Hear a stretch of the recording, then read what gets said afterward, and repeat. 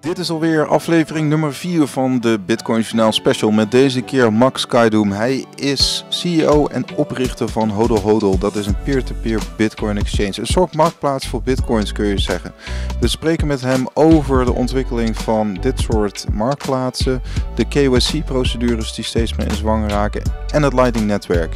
Veel luisterplezier en tot de volgende keer.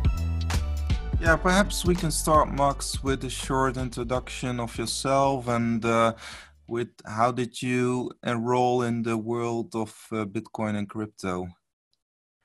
Yeah, so my name is Max. I work with HODL HODL. We usually prefer not to say I'm CEO or CTO. We don't have any positions, just a team member of HODL HODL. Mm-hmm. So how I get into the space? Well, basically, the funny thing, for 10 years, I was a private banker, so I was working in the banks. Okay. And I've got introduced to Bitcoin by one of my former customers during one of our annual meetings. Mm-hmm. And he mentioned this phenomenon to me back in, I think it was 2013. He showed me some wallets on his phone, and he told me hey Max, there will be no reason for you to exist as a banker in 10 years because Bitcoin, solves the problem of middlemen. And he was very persistent, and he was very excited about this idea. So at that point, I thought the guy's crazy, literally. That why you need to use this magic internet money. But I started to research that, and I started to research. So it was end of 2013.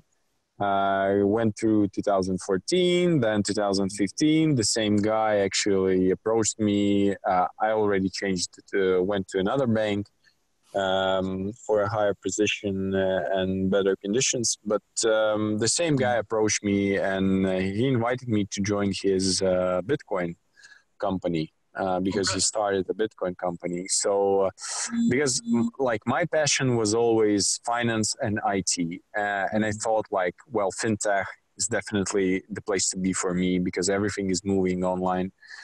And I thought, Bitcoin is basically the essence of the fintech.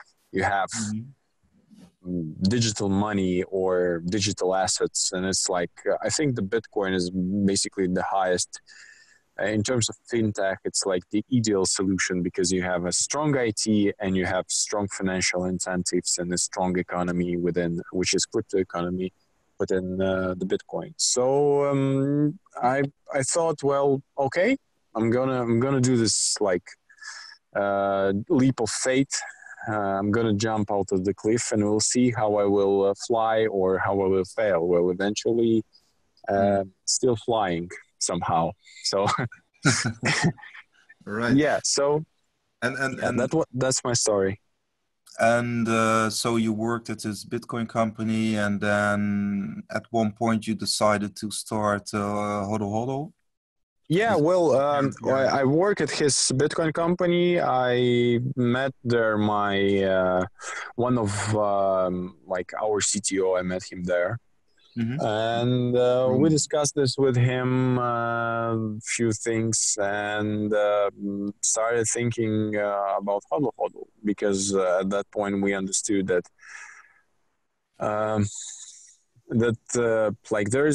There was peer-to-peer exchange at that point. Well, obviously there was local Bitcoins already at that point, and we understood that they're basically centralized exchange that only allows you to interact with one other person through their own wallets, and basically there's no difference between them in terms of holding the funds as any other peer-to-peer exchange. And we understood that at some point they will be forced to do KYC/ML, which has obviously happened recently. And we also understood we didn't like the UI UX. Although now, after all these years, we understand that UI UX for peer-to-peer exchanges is extremely hard and difficult comparing to other centralized exchanges. Okay. And the third thing, we understood that storing the funds within your wallet, within your storages, is insecure. So there's other options like multisig or non-custodial trading that we do, which also help us to say that is not to say, but it's a fact that we don't process any funds at all. We don't touch your crypto, we don't touch your fiat. So it's basically pure peer-to-peer trading that you have on HODL HODL, comparing to like other web-based solutions. Right. So yeah, that was the reason, and I think the HODL HODL started in 2016. Took 1 year for a team to release a testnet version, because there was from the beginning there was a testnet. Then it took, I think, another, well, less than a year, but around 8 months to release a beta. Then 6 months to release first 1.0 version of HODL HODL. So HODL HODL is quite young project, to be honest. It was fully launched in February 2018, so it's literally less than 2 years old. All right. So we will dive into HODL HODL in more detail. Perhaps just a few questions about Bitcoin, because I mean, Bitcoin is obviously, it's a technology, it's an open ledger, of course, and then there's this, it's also like an investment class. And if you look at the white paper, it's in the end, it's also meant as a electronic peer-to-peer cash. So how do you see Bitcoin as a multi-asset concept, or perhaps you can elaborate on that? I see it as a phenomenon, to be honest. Like, well, people tend to say that the invention of Bitcoin is compared to invention of internet. I truly agree with that, because I think that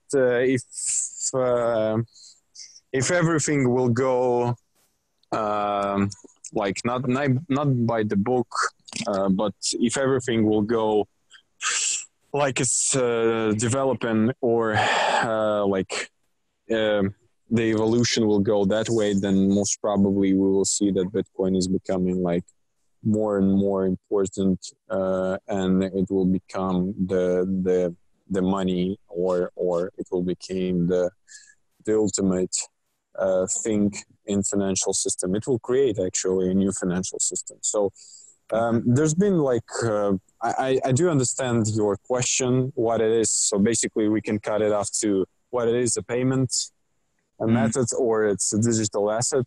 I think there's like the funny thing about Bitcoin, why it's so unique, because it's actually a payment method and a digital asset at same point. You can, if you want to pay for something and you want to do a borderless payment, you don't want to have any intermediaries, you can use it as a payment method. If you want to have a store of value, digital asset that is hard to confiscate, that there's no bank or central authority that can actually tell you, like, we're stopping your payments or we're taking your money away, that you can use it as a digital asset. I think it's both. And the nice thing about this technology is that actually suits many purposes for the people. And basically in terms of my own opinion about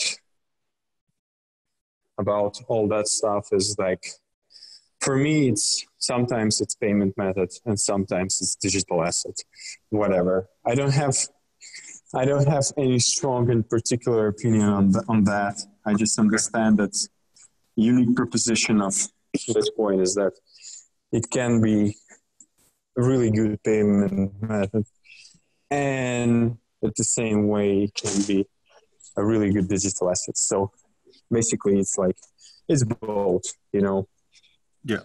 All right. So you talked about a new financial system. I mean, theoretically, can it replace the existing system? Of course, we have the money supply and the central banks, and we are used to bank accounts and mobile mobile banking, etc. And we have all these new technology companies like Apple and Google also have Facebook also have payment apps. So do you see it as a replacement or just as a addition to existing payment methods? Or as any evolution, there should be like longer time period to like to understand and to go from point A to point B. Like for example, if we take the internet, some of the hypotheses that was made in terms of internet was right. Like for example, that you will be able to sell online everything you want. Like you can do that already, but there's still a lot of supermarkets offline that people want to go and shopping, but there's still a lot of internet shops that people are used to that, and they're coexisting.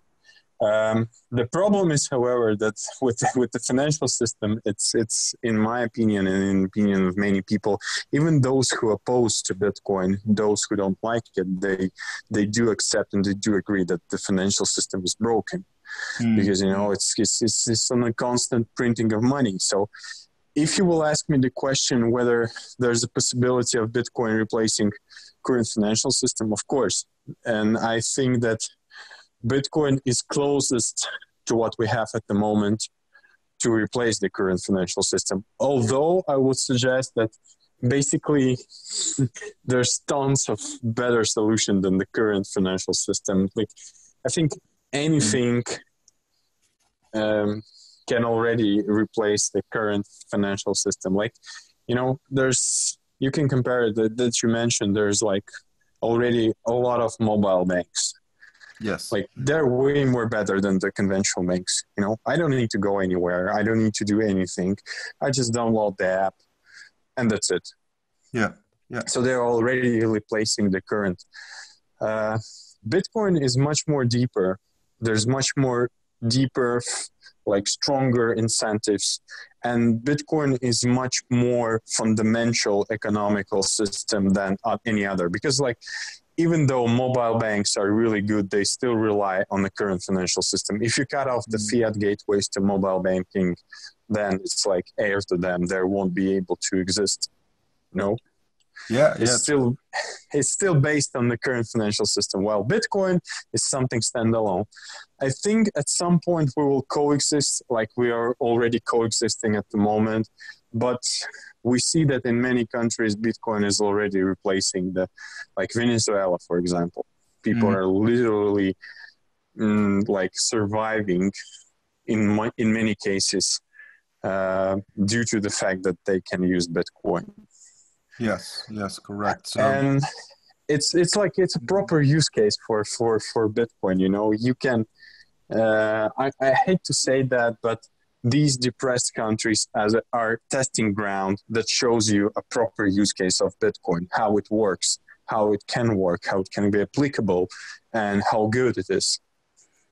So potentially, we also spoke to Jameson Lobb, and he said, potentially there will be this ecosystem, this Bitcoin circular economy, actually, that there's no fiat money necessary to put on in that system. Is that a feasible scenario, actually? I think yes, because you can see like I recently read the Little Bitcoin book written by Alona Ranova, Jimmy Song, and many other great people. Oh yeah. And there was written the funny thing that like the oldest fiat currency exists is basically British pound, and it was devaluated through the course of its life. Like I think it was 97%, or I might be wrong, maybe even more. So the average lifespan of the of the fiat currency was around 25 years, something like that, or a bit around 20 years. So I think, yeah, the fiat is really unstable. The inflation is like we see like it's so corrupted and in many ways. And you know it can be it can be manipulated. You know, I a funny thing. It's really funny for me to see the central bankers or the like big bankers. They say that Bitcoin can be easily manipulated. Well, guys, your fiat system is manipulated through the whole course of the life. Basically, it can be way more easier manipulated. The question is between the amounts and the power that you have. Like in Bitcoin, you can go and manipulate with the market, having like, I don't know, 10 or 20 million, maybe. In financial system, you need more money to inflate something or to manipulate the price of something, but you can do that. And the supply of this money is way more bigger than in the Bitcoin ecosystem. You have limited supply here, 21 million. While in financial system, nobody literally knows how many money are printed, how many of them are existing at the moment. And you're like, we're living in this world, like hoping and relying on other people that, they decided that this should be the valuable thing, you know, euro or USD dollar or whatever.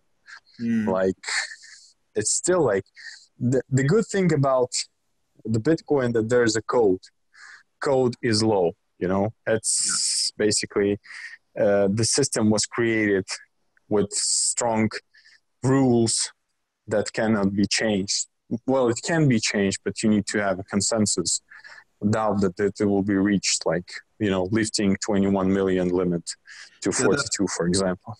Yeah, that is actually the question I wanted to ask. I mean, obviously, I agree on the whole, the quantitative easing of the current system, etc.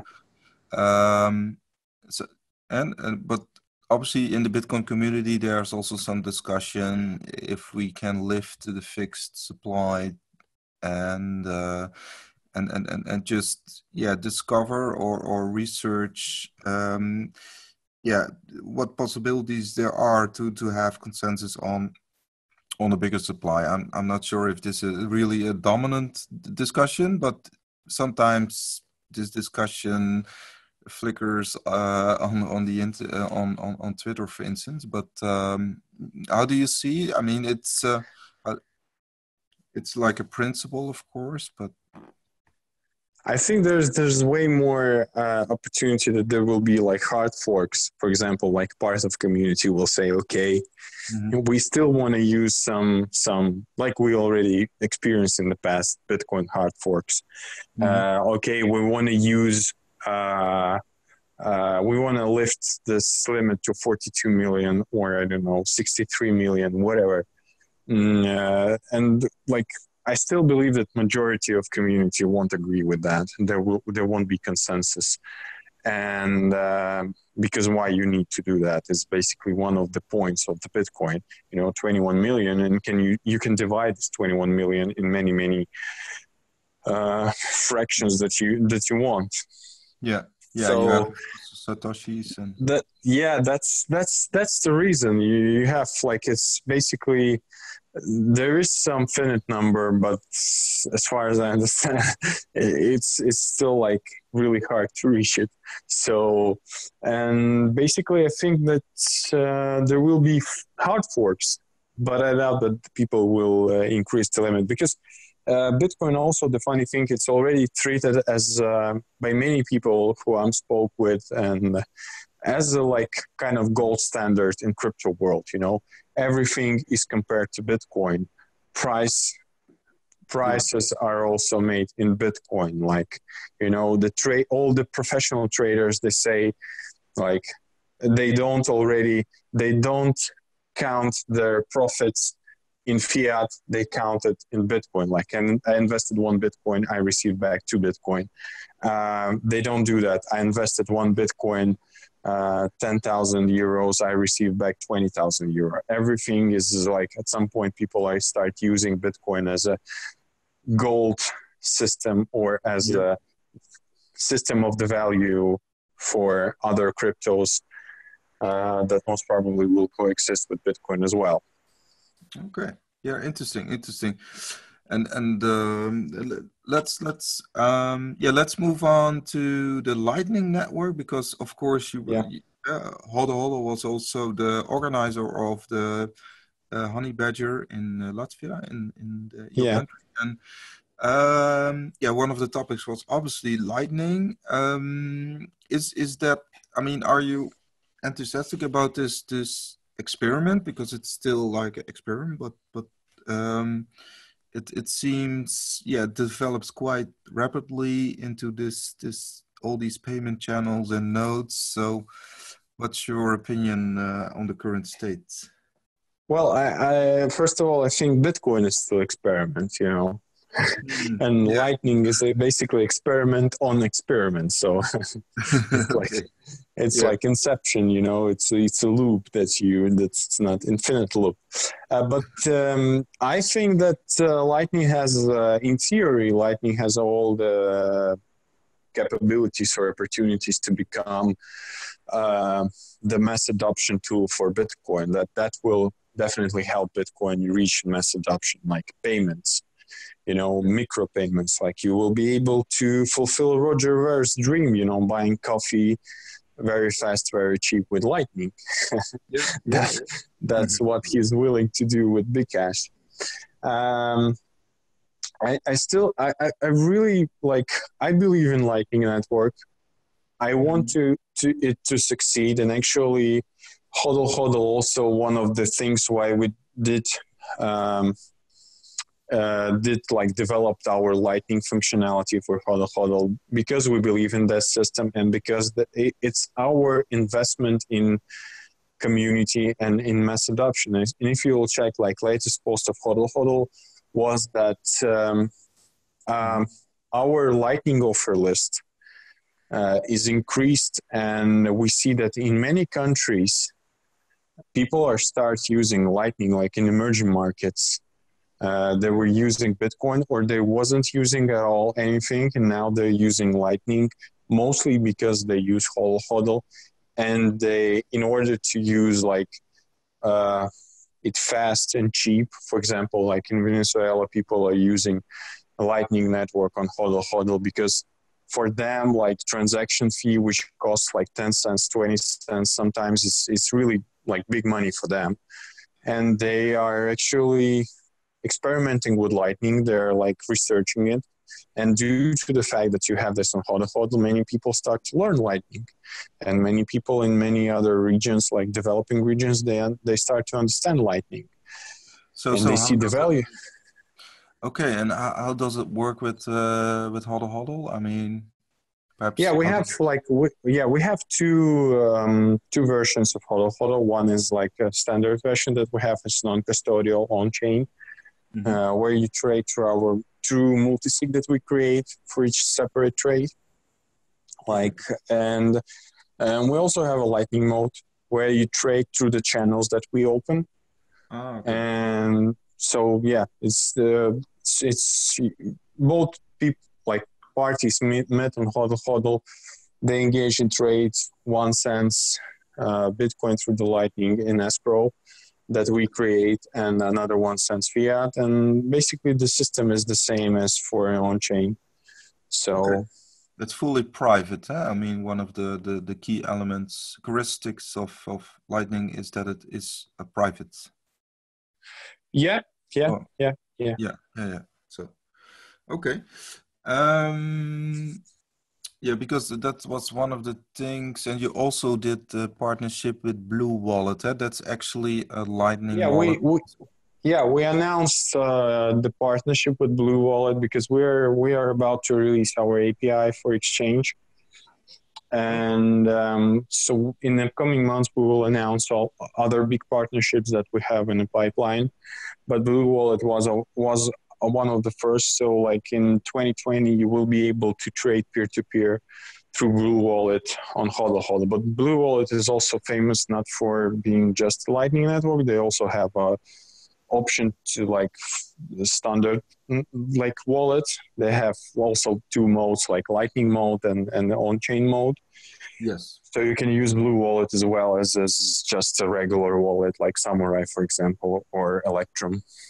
Okay, so everybody can trade their Bitcoin via the Blue Wallet via your API. Yeah. Yeah, but it will be available because we're about to release API in 1 month from now.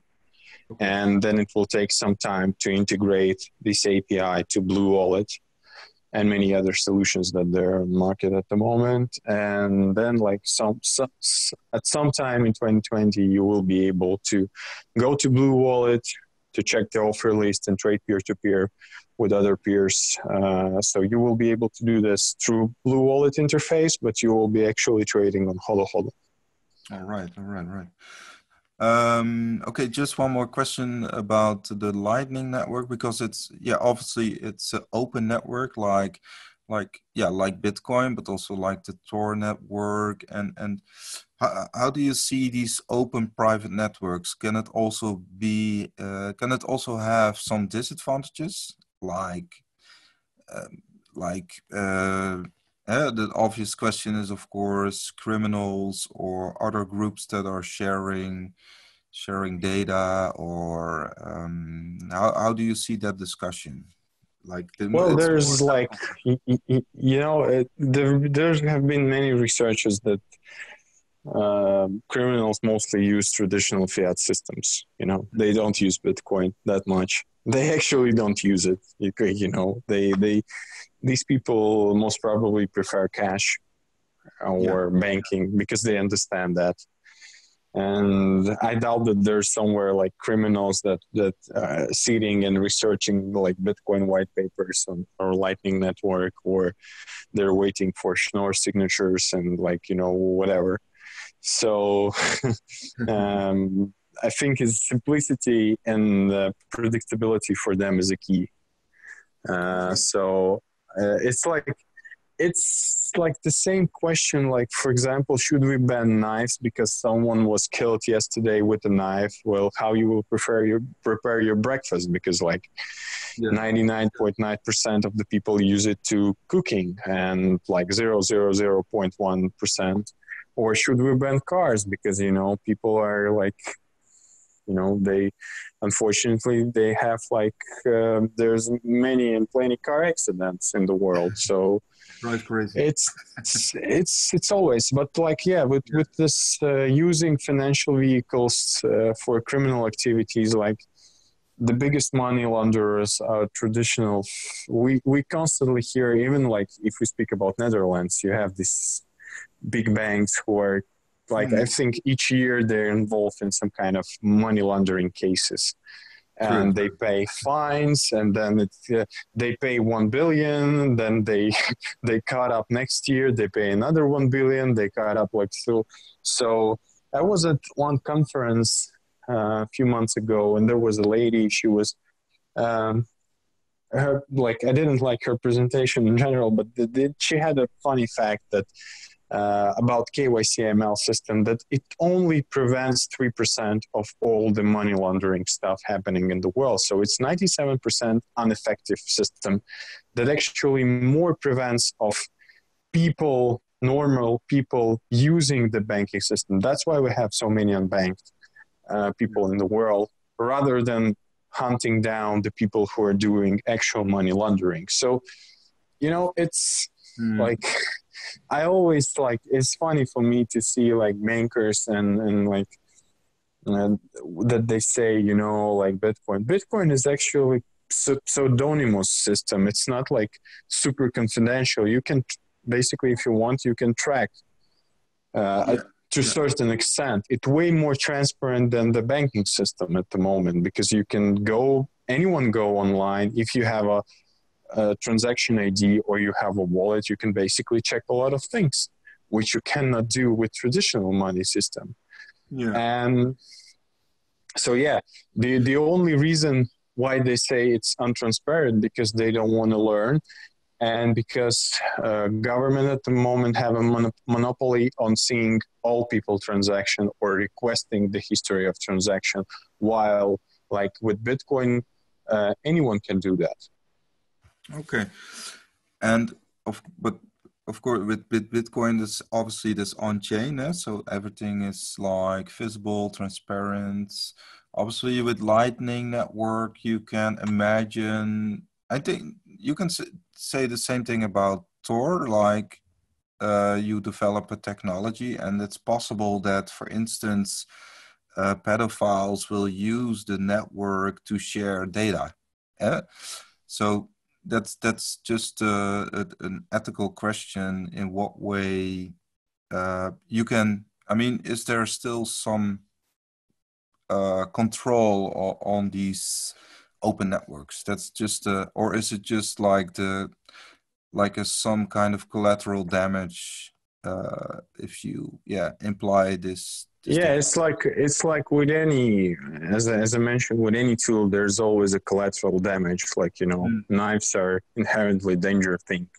Yeah. But, you know, again, or guns, like gun control and all these issues that you have. Like some people saying it prevents government to go into my house and like, you know, take my money or take me, or like, you know, it prevents people to like occupy my private territory or something like that. Other people say it actually allows criminals to do the mass shooting stuff and all that stuff. So it's, I don't know, for me, it's like, it's also a dilemma, but what I know for sure, for example, I've been speaking about this with also my friends.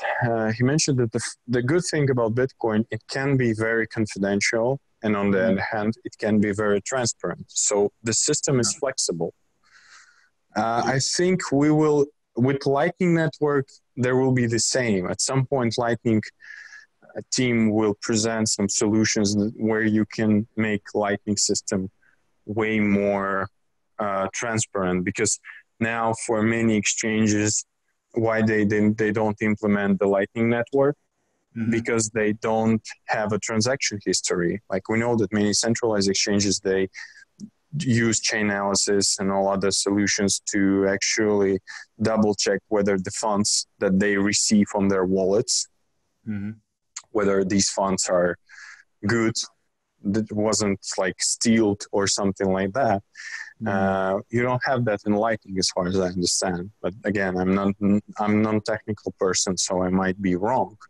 But as far as I understand, there's no such tech. So this prevents for many good centralized exchange actually to implement Lightning, at least for deposits and for withdrawing money from these exchanges. Okay. Like with HODL HODL, it's a bit different because we don't touch base, we don't touch these, we don't store anything, we don't have any storages. So like we don't do this due diligence for our farms, because it's like we just provide the technical tools and people trade. And that's it. While for centralized exchange, they work as money transmitter because they take your money, they store it within their own like wallet, they process it, they send it back, or they send to another person, whatever. So and that, I mean, obviously you announced to open source the exchange, and so and in a way, what was the reason? There was a few reasons for it to actually. It was also like a reaction on these KYC procedures. I understood. Yeah, but it's mostly like we want to be more transparent, and there's a lot of businesses that operates within the Bitcoin space that actually open source, and nothing bad about that, you know. And so we are also announced during the same announcement that we're going to create a platform for generic smart contracts that we have in our services, like multi-sig that we use in HODL HODL, and also multi-sig that we use in our prediction markets.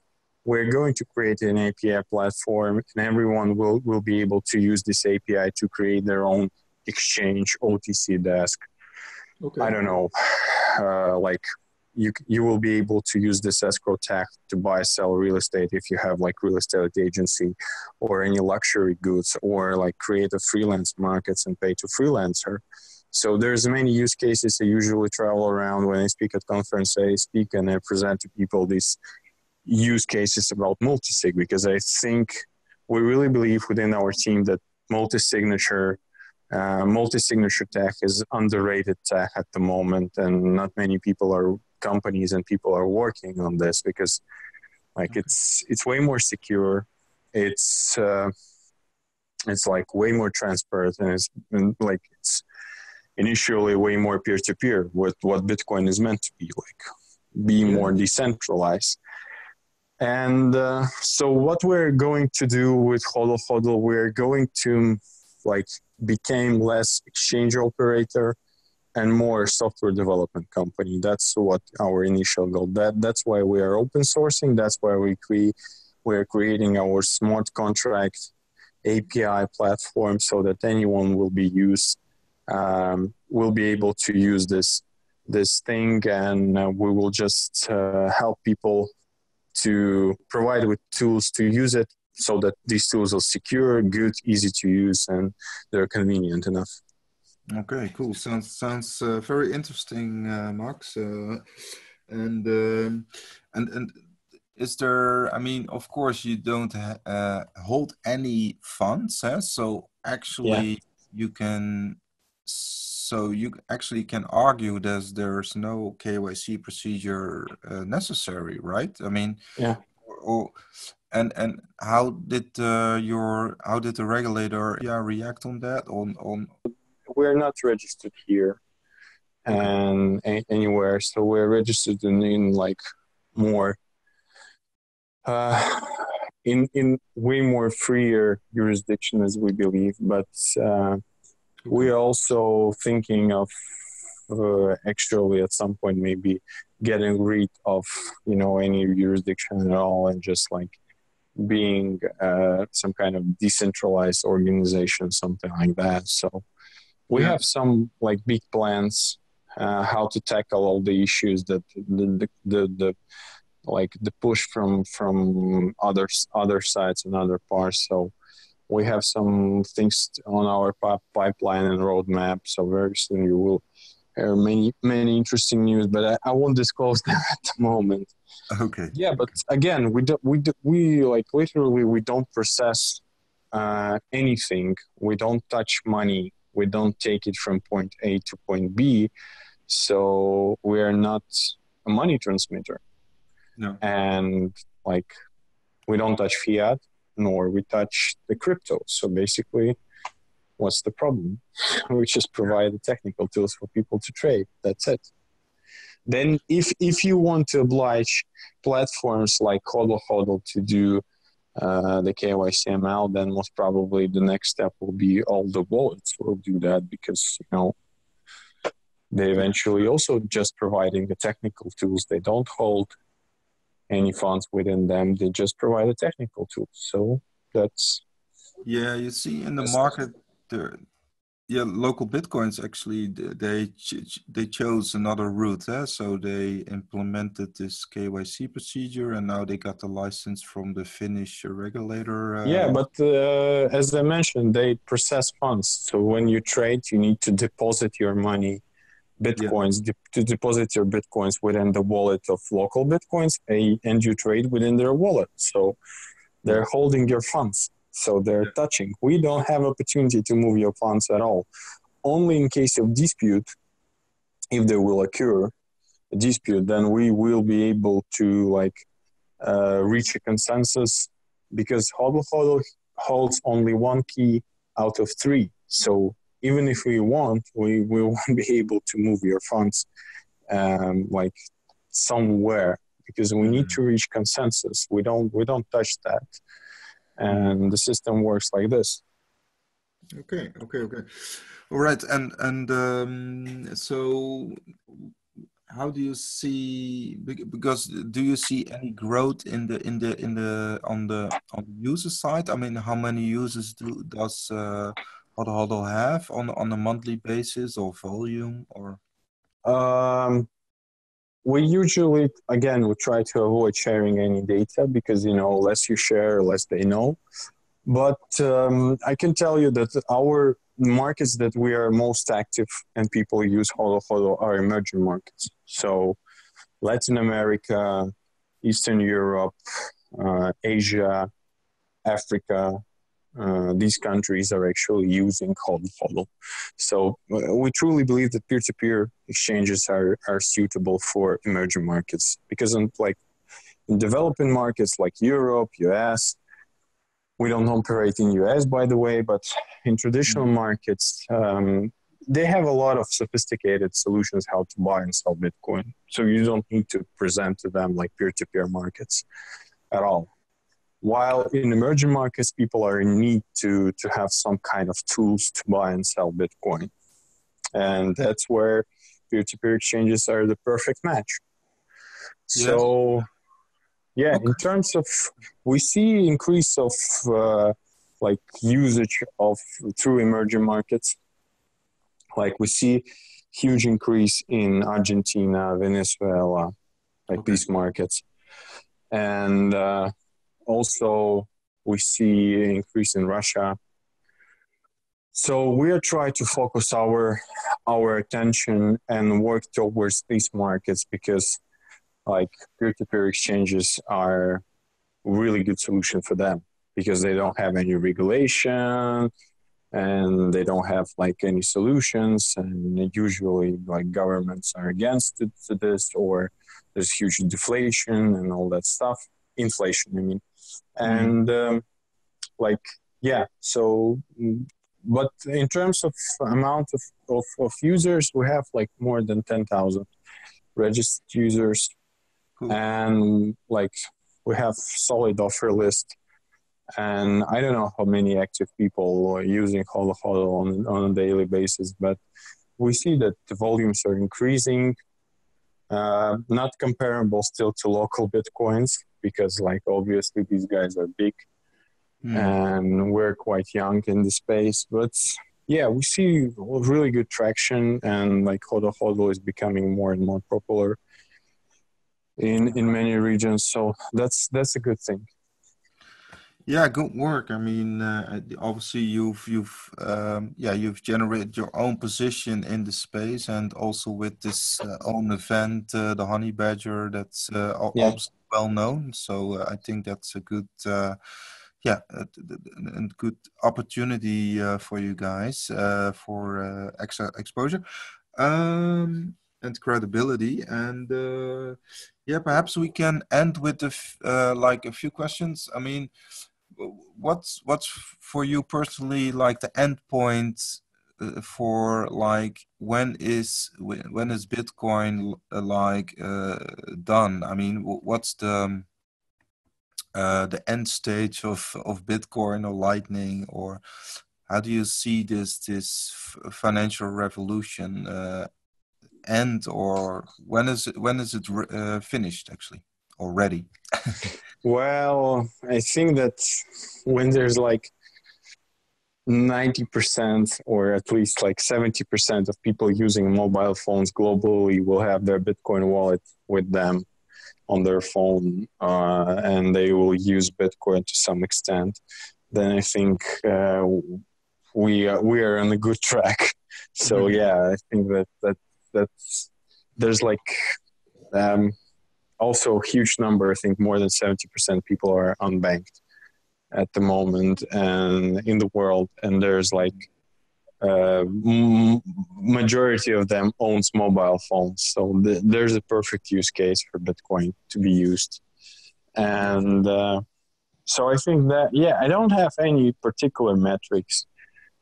Somehow I think at point where we will reach the mass adoption, we all gonna understand that, okay, it's mass adoption, we are here to stay, and it's no longer experiment, it's solid, and it's something that you need to work with and you need to deal with. So I think yes, but well, of course, obviously majority of the countries saying that, okay, you can now legally pay with Bitcoin anywhere. or at least in many places in this country, like Japan did, for example. Yeah.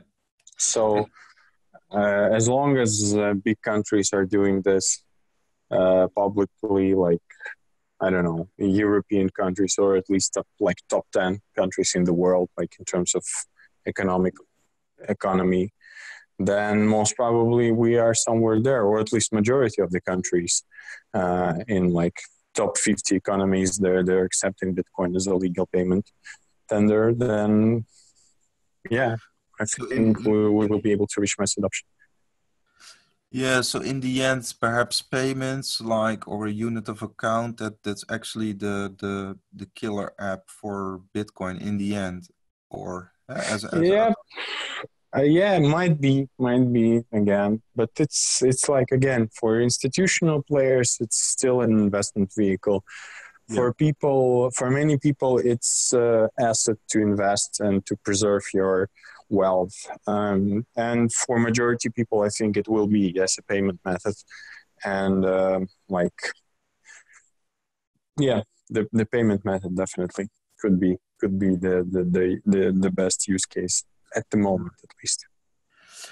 Yeah, you mentioned it briefly in the conversation, the Little Bitcoin book. Is that also the book you can recommend to our readers or listeners? Or is there I would recommend, although unfortunately HODL HODL wasn't mentioned there, and I'm surprised why not. Yeah. I'm surprised why not, but hopefully there will be a second edition, and these things will be fixed. Yeah. But yeah, I would definitely recommend the book to read, because it's easy to read. It's really small. It's really little, as they say. Yeah. And well, you like, for onboarding new people in the industry, or for, you know, explaining to people what is Bitcoin, I think it's one of the best educational materials that you can have there.